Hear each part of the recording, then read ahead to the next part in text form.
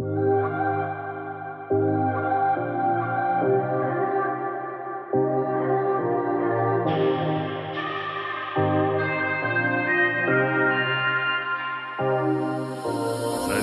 is the float pond.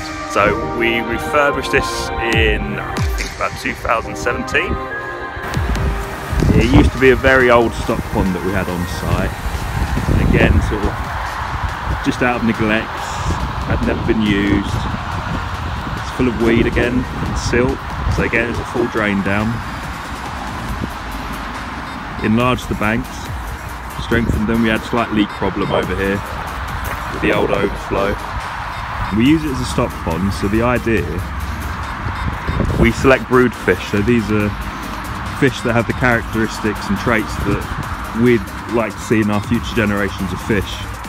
We encourage them to breed, we apply manure along the margins, which encourages the food chain to start from the very bottom, starting with the smallest of organisms, get great Daphnia blooms. Summer we feed the lake. It's supplementary fed with pellets. We use an automatic feeder which ensures it's regular, correct amounts. It has a real purpose to the fishery. This winter, December 18, we've relocated some larger tench, some males and females from the Match Lake, with the idea that they'll be breeding this coming spring and we'll get a great crop of tench coming through. We've also got some crusions mixed in here, the idea being that crusions and tench complement each other really nicely.